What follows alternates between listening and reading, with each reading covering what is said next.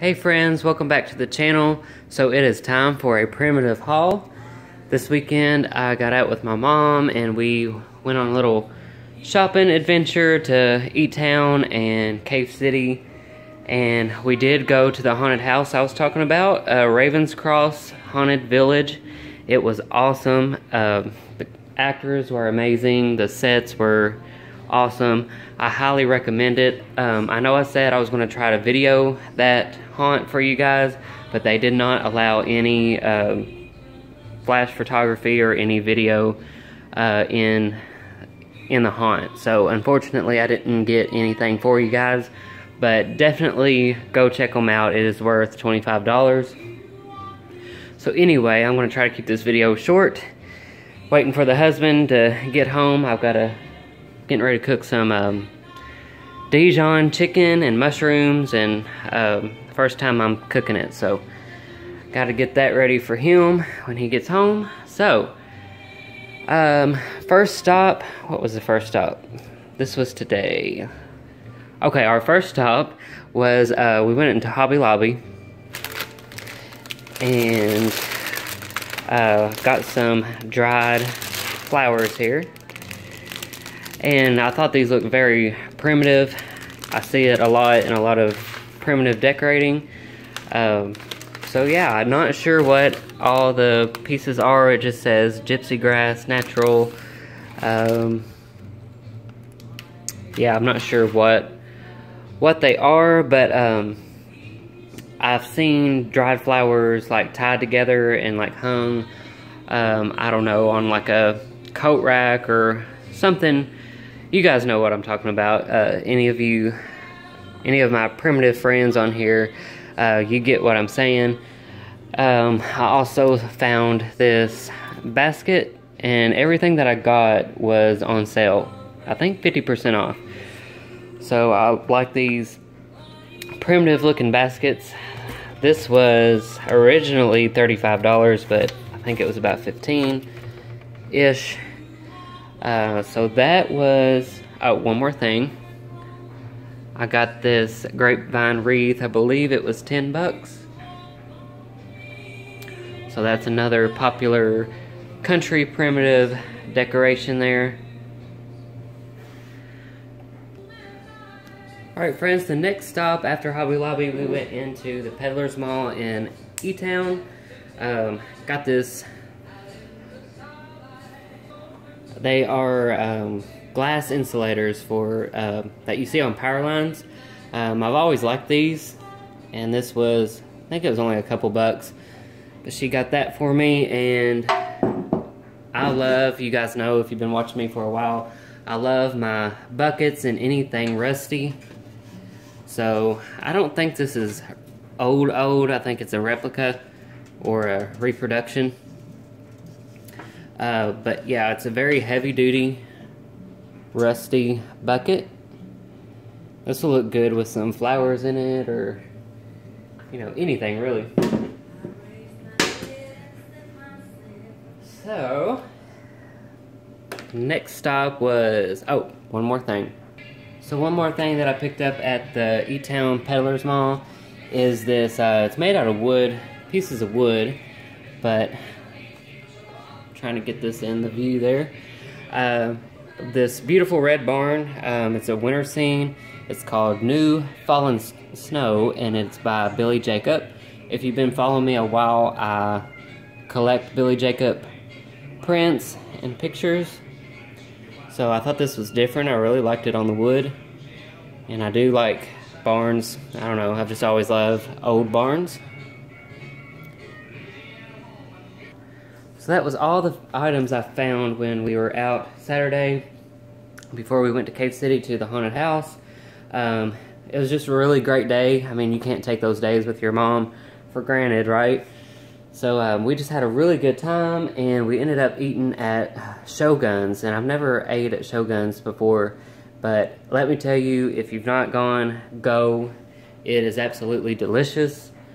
So anyway, the next little bit of stuff here I got this morning.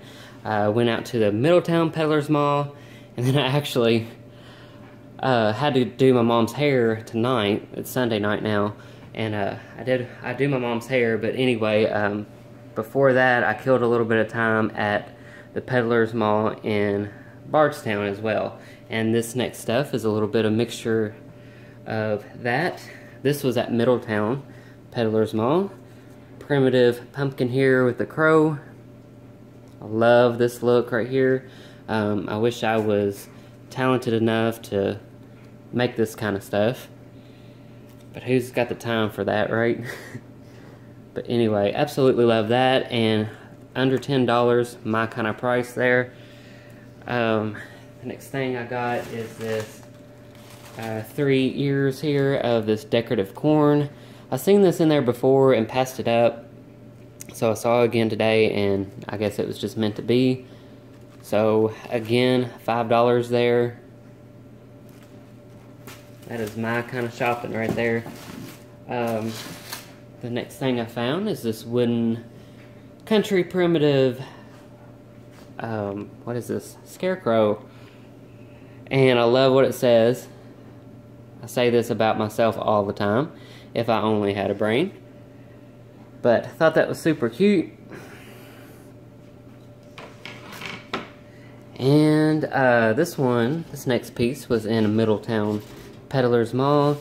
It's saying it's just a large gray tray. I don't know if I can get that all the way in the video there. But I really like the patina. Is that the word? Yeah, I'm going with it. Patina of this tray. The distressed look. Again, I love galvanized looking stuff as well. So 29 bucks is a little pricey, but things in that booth there are a little pricey, so this was one of the cheaper things there. And I plan on putting like a 3-wick flameless candle in the middle, and maybe filling it with some kind of filler, like, I don't know, potpourri or berries or something like that. So stay tuned, and you guys will see what I come up with for this. Also, there was a couple, and I'm just going to put these out in my shed, which, by the way, the fall video for 2022 of my little shed / shop, not sure what you want to call it. Sometimes I call it my me shed. You guys know what I'm talking about. So these items will probably just go out there, because I try to make it look like it's a little country store, and typically I will leave the price tags and stuff on them.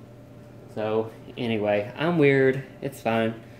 So these were pillowcase covers, and my kind of price, again, they were only $2.99, so went ahead and picked those up. There's that one, and I thought this one was kind of pretty, the different colors, bright colors. Wagon there and all the pumpkins.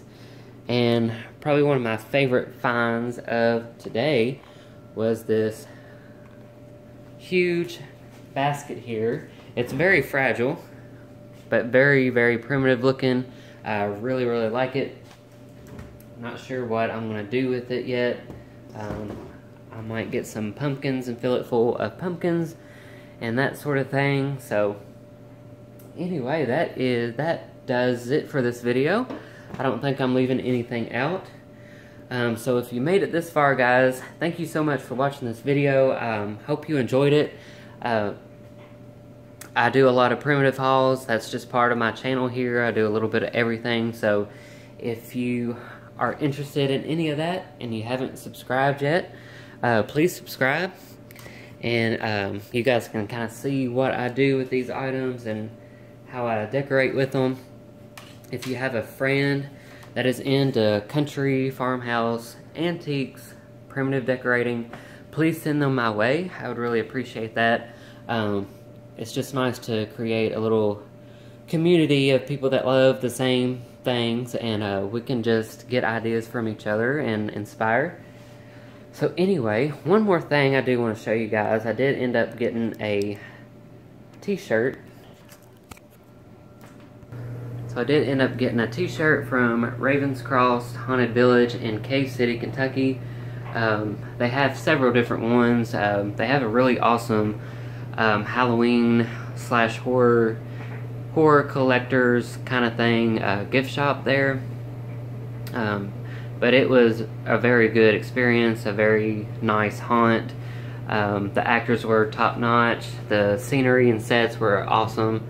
And this one here kind of stood out to me as far as class and keeping the storyline going throughout the whole haunt.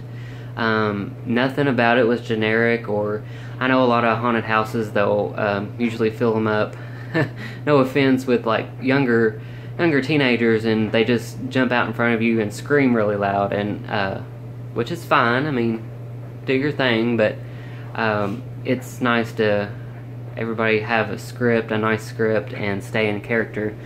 But anyway, guys, at this point I am rambling. Thank you so much again for watching this video.